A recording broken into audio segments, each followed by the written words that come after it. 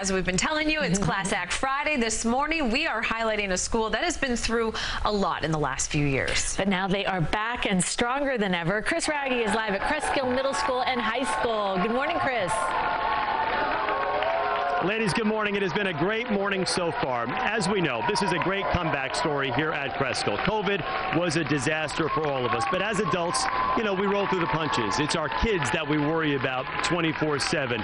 Here at Cresskill Middle School and High School, they were shut down for 2.5 years with COVID and then Tropical Storm Ida, which decimated this school. But they're back now, and they're thriving. They're excited to be here. Look, the basketball team right behind me, they won a sectional title this past year, and the kids are back. They're laughing. They're together, they're dancing, and having a great time like most middle school and high school kids should.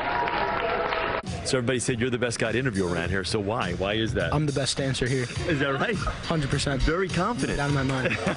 No doubt in my mind. I love Steven's approach, and I knew we were in for a great night.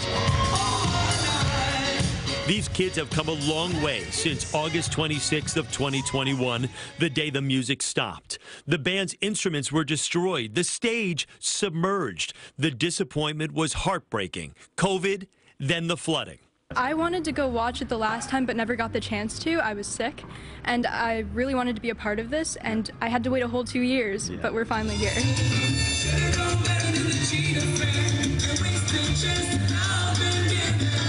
The students were spectacular. The Mirror Ball Trophy on display and up for grabs. How excited are you and everybody else for tonight? Oh, we're ecstatic. We're ecstatic to just be here dancing. Very happy. Steven was the odds-on favorite, but don't tell that to Abigail Green. Honestly, it was friendly until tonight, but now it's kind of gone a little more intense. If you had to pick your #1 dance routine, what would it be? What are you best at? I'd say the salsa, because me and Steven, we have our routine down, and I feel like we perfected it.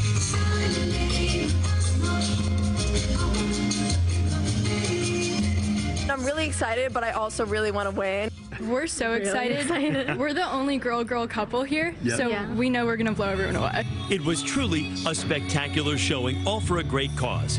From the students who had been forced to practice in parking lots for years when they had no school at their disposal, to strutting their stuff to a packed gymnasium. I think just every day in gym class with Miss Moeller teaching us and getting us prepared for this dance, it's it's like muscle memory now.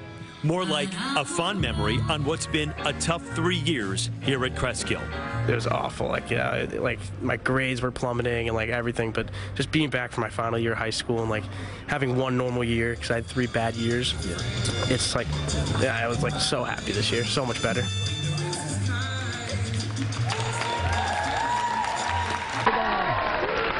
All right, there you have it. It's so great to see smiling faces on those kids, to see all these kids up here early. Barbara Muller with us right now, the director of the Dancing with the Stars Night, which is a great charity benefit for this school, phys ed teacher here, and the woman who contacted us about Cresskill being a class act, and every one of you truly is here. Thank you. What's it like to see these kids? I know you had to resort to parking lot dancing for a while, Parking lot dance. but now you guys are back. Yeah, the beauty of the parking lot was there were lines for us to line up with. Yeah, it was great.